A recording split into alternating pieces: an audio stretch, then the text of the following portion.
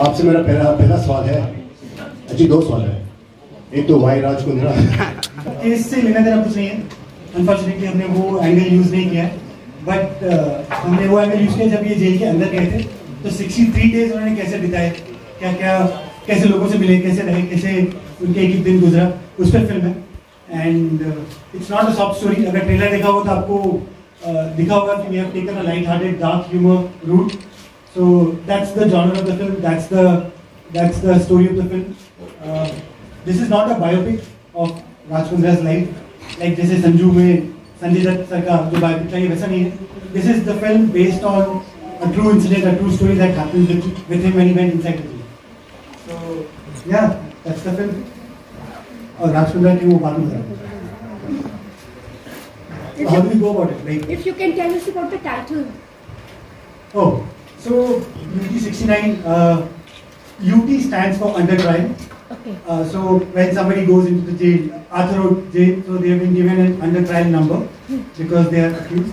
And 69 plus it has some two characters, which is like their roll call, which is like their barrack number, their identity number inside.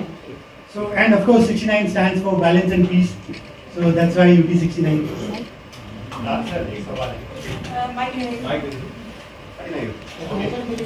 जब trailer खत्म होता है तो एक dialogue आता है कि आपसे पूछता है अबाउट शिल्पा शेट्टी आपकी वाइफ है क्या रील में, ऐसा ट्रेलर में एक डायलॉग देखा मैं, तो वो डायलॉग का क्या इंडिकेट करता है डायलॉग, और सेकेंडली शिल्पा शेट्टी जी का क्या रिस्पॉन्स है ट्रेलर देखने के बाद? आपका पहला सवाल क्या इंडिकेट करता है? ये इंडिकेट करता है कि उनको भी विश्वास नहीं हो रहा था कि एक इतने कंडेंस बैरक में जिसमें 50 लोग सोने चाहिए, जिसमें 250 लोग थे, तो एवरीडे पूछते रहते थे कि ये सच में राज कुंद्रा है, उसका भाई है, उसका कज़न है, सच में वही है. सो उनको हफ्ता 10 दिन तो लग गया था बस यही एक्सेप्ट करने में कि उनके साथ मैं हूँ. सो I think that was the answer to that question. The other one, Shilpa का रिएक्शन पूछ रहे हो आप. शिल्पा का रिएक्शन फिल्म को लेके देखो, उसका एक सिंपली स्टोरी थी दैट जब शाहनवाज मेरे पास आए थे, वो बोला कि राज how was Arthur road jail experience. तो अंदर में बैठ के डेली एक मेमोइर लिखता था, एक बुक लिख रहा था. तो ऐसे सर आप पढ़ लो, मैं आपको क्या समझाऊंगा. एक दिन का मैंने एक मेमोइर लिखा हुआ है. तो मैंने वो नोट्स इनको दिए और ये कुछ 30-40 दिन तक वैनिश हो गए थे. तो मुझे भी अपने नोट्स वापस चाहिए थे. मुझे लगा कि आगे जाके काम आएंगे मेरी बुक लिखने में. ये 40 दिन बाद आए मेरे पास और बोला राज बुक मत लिख प्लीज़, मैं एक फिल्म बनाना चाहता हूँ. मैं कहा वेरी गुड, बनाओ सर. किसको ले रहे हो? अगर मुझे न्यू कमर चाहिए. तो उस टाइम पे उन्होंने बोला कि जो न्यू कमर मैं सोच रहा हूँ वो आप हो. तो पहले तो मुझे धक्का लगा. मैं कहा यार ऑलरेडी काफ़ी कुछ हो चुका है लाइफ में, I think this is the last thing I need. But जब उन्होंने स्टोरी सुनाई, it was light hearted, a different take. एक सीरियस पेनफुल चीज़ को हमने बड़ी लाइट हार्टेड से लिया है.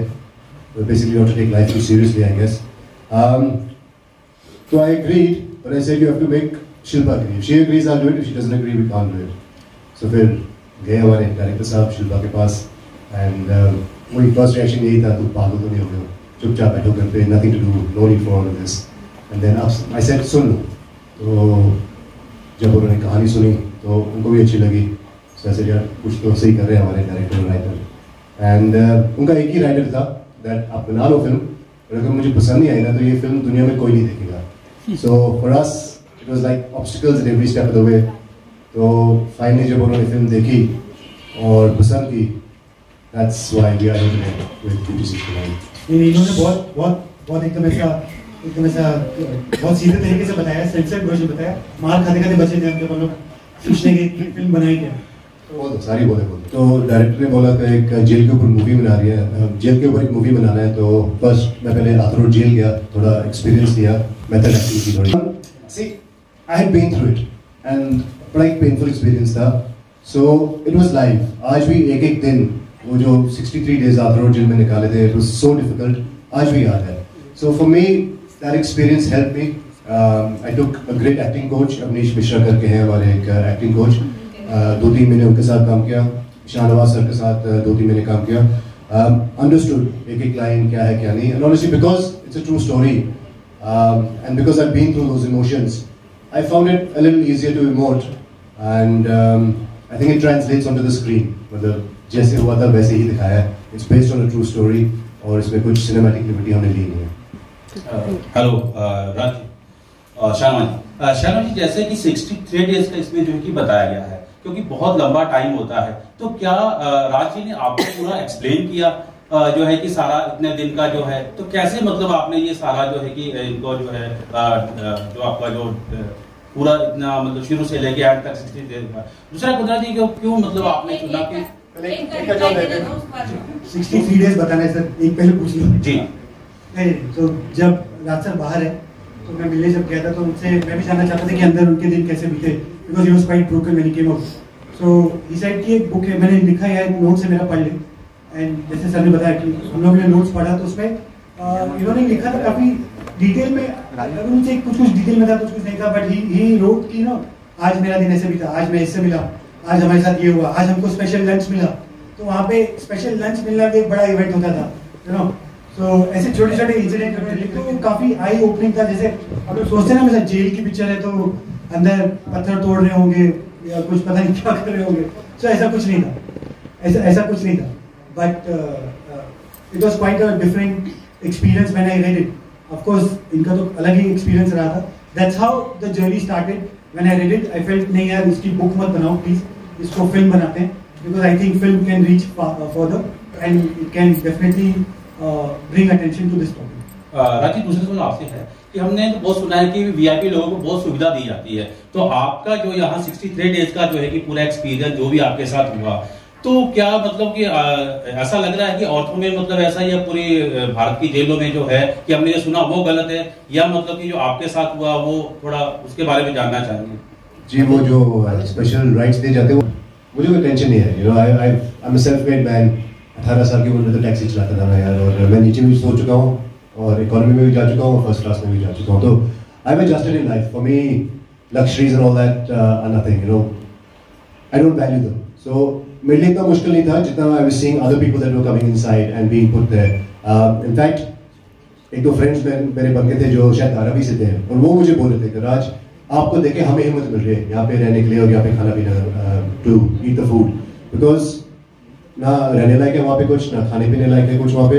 इट्स वेरी डिफिकल्ट, और स्पेशली क्योंकि आप एक अक्यूज हो, अंडर ट्रायल हो, अभी तक गिल्टी नहीं हो, तो आपको वहाँ रखा जाता है। एक डिटेंशन सेंटर है, actually it's not a jail. एक डिटेंशन सेंटर में रखा जाता है जब तक पुलिस की कार्रवाई चल रही है, और जैसे उनका चार्जशीट फाइल होता है यू कम आउट।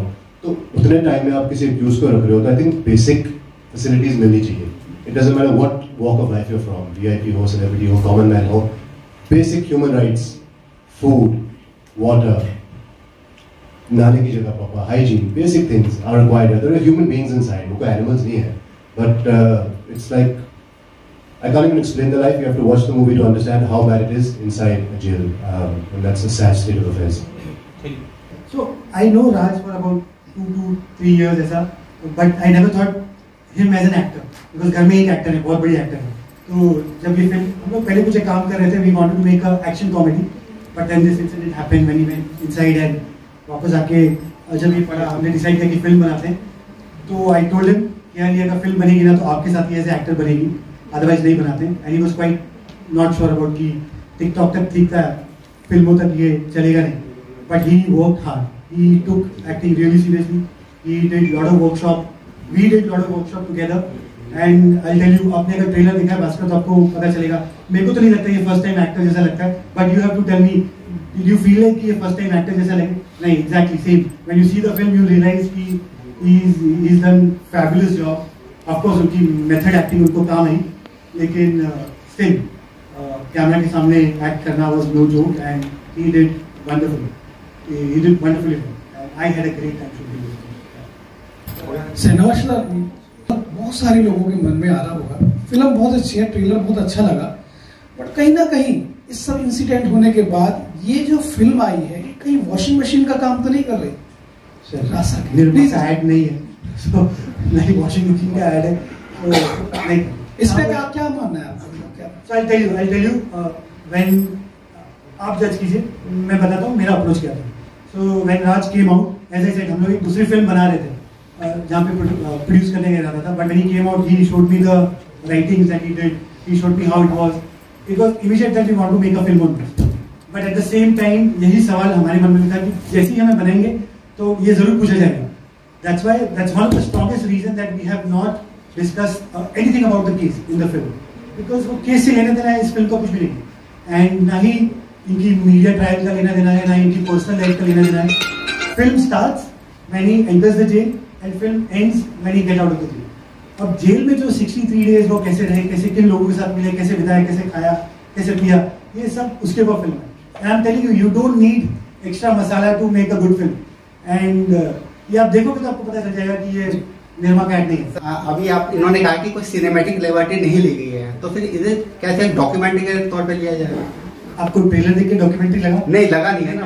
हाँ. सेम से मैं बता रहा हूँ आपको कि एक अच्छी फिल्म, मसालेदार फिल्म बनाने के लिए जरूरी नहीं है कि उसको एम्पलीफाई किया जाए कि अरे बेचारे कितनी मतलब उनकी बुरी हालत थी या जो भी था. सी जेल में अच्छी हालत तो किसी की भी नहीं थी, एंड वहाँ पे लॉ सबके लिए एक बराबर था, चाहे वो राज कुंद्रा हो या कोई भी. तो बस ये भी मैसेज थे, और ट्रस्ट मी वहाँ पे इनफ कंटेंट था हमारे लिए to make a good film.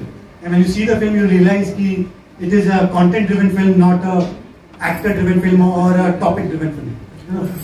तो सर मामला सब जुडिस है, तो क्या कोई परमिशन वगैरह लेनी पड़ी या? हम केस को लेके कुछ बात नहीं की हमने फिल्म में, तो it has nothing to do with the case at all. Guilty not guilty is not the story. It's everything in between that's gory. That's what we've shown. रोचक हुआ था या फिर आप इस फिल्म में काम क्यों कर रहे हैं? सेकेंडली, हर तरफ सोशल मीडिया पर ट्रेलर को लेकर के बात चल रही है कि आप एक सिंपैथी कार्ड खेल रहे हैं, तो इसको लेकर के आपका जवाब क्या है? I never thought of being an actor. Like I said, घर में एक स्टार है हमारे. There were no plans to be an actor ever. And I guess when you say that, I love Bollywood. I grew up watching Bollywood. और एक छोटी सी कहानी बता, tell you a small story. जब मैं 18 साल का था, पद्मिनी कोल्हापुरी मैम ने एक लंदन में एक स्कूल ऑफ एक्टिंग खोल रखा था वहाँ पे.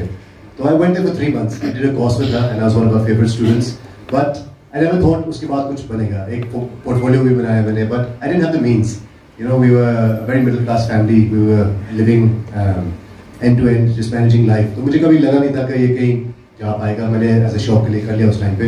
But then that was it. I got into business. Like I said, 18 साल की उम्र में टैक्सी चला रहा था. 21 साल की उम्र तक एक पश्मीना शॉल का एम्पायर खड़ा कर लिया मैंने. So I was always in business and I was happy doing that. I got into film distribution. London में काफी सारी बड़ी फिल्में मैंने डिस्ट्रीब्यूट की लंदन में. युवा मेरे जीवन साथी उस टाइम पे. So NRIs love Bollywood and I think I was just one of those kids that enjoyed Bollywood. But कभी उस टाइम के बाद एक और बिजनेस में आ गए और फिर शिल्पा से भी शादी हो गई थी. उस टाइम पे कभी सोचा नहीं था. I was always behind the scenes. हम टिकटॉक्स बड़ी करते थे कोविड के टाइम पे एंटरटेन करने के हमारे ऑडियंसेस को. बट ये नहीं कभी सोचा लाइफ में एक एक्टर बनूंगा. And it just happened by default I guess. And thanks to Shahnawaz and कृपा my producers and everything. So yeah, firstly on the, was it difficult? It's still difficult. I'm still dealing with all these demons inside me, because it was like when you know you're not guilty and you know you've done no wrong and then you're accused of something. And like I said, the matter is sub judice, so it'll continue. But I know I've done no wrong, and when I've been accused of something and I'm having to live 63 days in a place that I didn't deserve to be in, that was painful, and that pain still is inside me. The media trial was also as painful as it could be, because like I said, in the legal trial I'm given a chance to voice what the facts are, but in the media trial you guys decide already for me and you tell me that I'm guilty. You make the people believe that this guy is guilty before the courts pronounce anything. So that pain just continued, and when I went in front of the camera, there were scenes where maybe when I did cry in real life when I spoke to Shilpa the first time, and it was required to cry. It wasn't required to cry, it was just Shahnawaz just said, relive the scene. And I remember doing that scene and just bawling, and I was just crying, and there was silence on the set. Because normally in a crying scene, a lot of actors use glycerin and they use various things, but I just went back to the day when I spoke to her, and it just reminded me of how hurt we both were as a family. So it was painful, and I guess that pain translates, helped me perform better, and helped me give you the performance inside Duty 69. It's as natural as I could keep it, but it's real pain. I have, you have to see, I didn't sit and count, but yeah, I have the mask was a crazy phase. Again, Mask Man is media created. It was the Shilpa hai hamare ghar mein ek star, wo Mask Man ek star ban gaya. It's not me, it's a mask. I have about 60-70 masks, but abhi 5-6 मेरा बेटा ले गया, थोड़े से charity को दे दिए और थोड़े जो फ्रेंड्स ने मांगे उनको दे दिए. अभी Mask Man and I have separated. Thank you sir, thank you. बहुत वेल परफॉर्म कर रहे हैं, नो डाउट। साथ ही एक विकी जैन है जो अंकिता जी के हस्बैंड है, वो बिग बॉस में धमाल मचा रहे हैं। तो सर किस तरह की परफॉर्मेंस को छोड़ मतलब बिजनेस में छोड़ के आने के लिए इंडस्ट्री की तरफ रुक जब करते हैं तो कितना ध्यान देना पड़ता है? क्योंकि एक बिजनेस बिल्कुल एक अलग सब्जेक्ट है और एक्टिंग बिल्कुल अलग सब्जेक्ट है, तो किस तरह की वो तैयारी होती है? और जब बिल्कुल सिनेमा में घुस जाते हैं तो बिजनेस में थोड़ा बहुत लॉस तो नहीं होता? बिजनेस में तो बहुत लॉस हो चुका है। जब मैं अंदर गया था उस टाइम पे 4,000 लोगों की रोजी रोटी चलती थी मेरी कंपनी से, और शिल्पा वो कंपनी नहीं हैंडल कर पाई। So when I went inside she took a decision कि मुझे बंद करनी पड़ी। I was the CEO of the listed company and many other companies. So she took a decision and when I came out I didn't get back into business. So since then I just been sort of happily semi-retired, looking after the family, spending more time with the family. So in terms of what I learned from business and acting, what they're having in common is each project is individual. So एक business का project जो startup होता है, the startup requires time, effort, research, and when you have to act in a role, a project, it requires time, effort, research. तो research तो दोनों में लगता है, मेहनत दोनों में लगती है. So there are some similarities. बस ये है, even in business you have to have a poker face. Sometimes आपको एक deal चाहिए, तो आपको act करना पड़ता है कि और कि नहीं मुझे कोई interest नहीं है, देना तो दे 50 रुपए में, नहीं तो मैं जा रहा हूँ. I guess acting में भी थोड़ी बहुत ही influence मिल गया था business को लेके, but it's a lot harder. Emotions are much more, and आपको मतलब घुसना पड़ता है उस कैरेक्टर के अंदर. So जब उन्होंने मुझे फोर्स किया कि आप राज कुंद्रा का कैरेक्टर करो, I didn't want to यार, because अच्छा खासा फेस है, मैं क्यों चेंज करूँ उस फेस के लिए, but कर लिया मैंने.